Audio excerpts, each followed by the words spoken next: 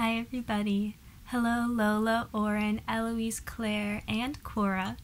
I am so happy that I get to talk to you today.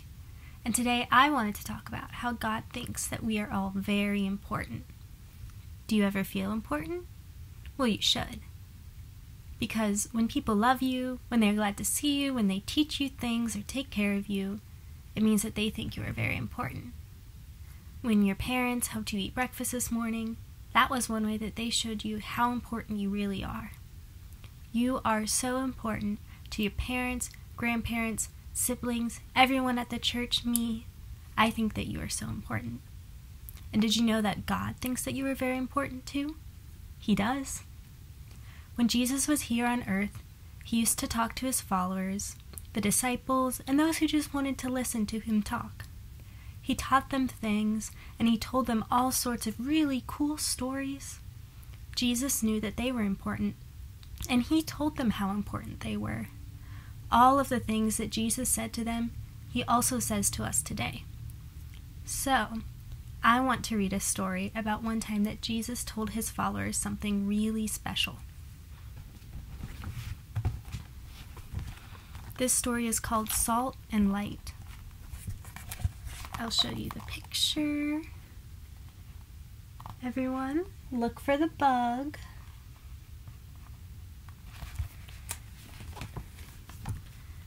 When Jesus spoke from the mountainside, he always had important things to say. One story Jesus told as he was teaching from a mountain was about how we are like salt and light. Jesus said, "You can be like salt to the rest of the world." The people were a bit confused. "Us, like salt?" they asked. Jesus continued, "Salt is important. It keeps food from going bad and makes it taste better too. Just a few specks of salt may not seem like much, but it makes a big difference to the food we eat. You may feel small, like a tiny speck of salt, but you are so important. What you do makes a big difference in the world." The people began to understand. You can be like light to the rest of the world too. The people were curious to hear how Jesus would explain this one. Even a small lamp can light up a big room, Jesus said. Even though you are just one person, what you do and say changes the world around you. You shouldn't hide the bright light that you are. Show the love you have for God and for yourself all day and every day. Then Jesus said, God gave the Israelites special rules and leaders to help you all live God's way so that you can be like salt and light to the world. I came to help you follow the rules so that you are living in the way God wants you to live. I want to teach others to live in God's way too. This makes God happy. The people nodded, understanding what Jesus had to say, and excited to make a difference in the world. Here is the picture.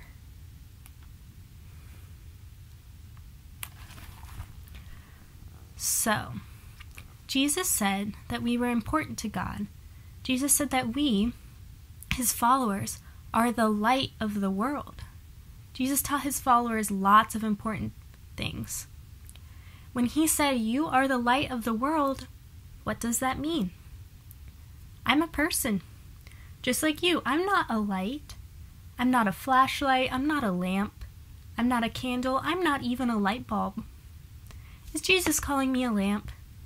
Is Jesus calling you a lamp? Is Jesus saying that I'm a light bulb? No, I don't think that's what Jesus meant. Jesus said that we, his followers, are the salt of the earth. Jesus also told his followers so many other important things, but he said one day that we are the salt of the earth. What does that mean? I'm a person. You're a person. I'm not salt. I'm not even pepper. I'm a person with hands and a nose. How about you? Are you salt? I don't think so. I see hands and I see noses too. Is Jesus calling us salt, like in a salt shaker? No. I don't think that's what Jesus meant at all either. So what is Jesus saying to us? If Jesus isn't calling us light, like from a light bulb, or salt, like in a salt shaker, what is he talking about? Let's see if we can figure it out together. And remember that God thinks we are so important. So, God says that we are the light of the world. Do you like the dark? How about when you're walking around in the dark? Is it hard to find things? Is it kind of scary? The dark can be kind of scary. I'm going to make it dark now. We can't see! You can barely see me, it's dark. I don't like this one bit. It's not easy. It's not fun. If I dropped something, I couldn't find it. But what if there was some light? Now suddenly, this little bit of light makes us see things way easier. Jesus was saying that without kind people, the world is darkness. People who aren't kind to each other, who don't share, they are stuck in the dark. And that's so sad. It's no fun to be in the dark. Jesus was saying that we, people who want to be kind to one another and be kind to everyone, are like light. This light shines in the darkness. You know, it's just one little light. More and more light can come together. We can do more and more kind things. And suddenly, we're out of the dark. And we can help other people find their way out of the dark by helping them share, by helping them be kind to one another. We can all find our way out of the darkness and let our own light shine. So, you are also, don't forget, the salt of the earth. Why would Jesus say that? Why are we like salt? So, a long time ago, before refrigerators, before freezers, before those air conditioners in your house that made it cold, people wanted to keep their food fresh, but they didn't have any of those things. And where Jesus lived, it was very, very hot. So that food could get yucky and rotten really, really fast. One way that they would keep it from getting gooey and mucky and rotten is that they would cover that food in salt.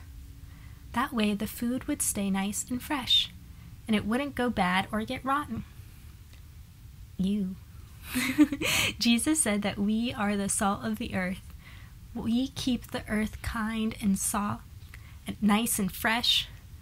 We keep the world from going bad or getting totally rotten. We do this by helping others and loving others just like God would want us to.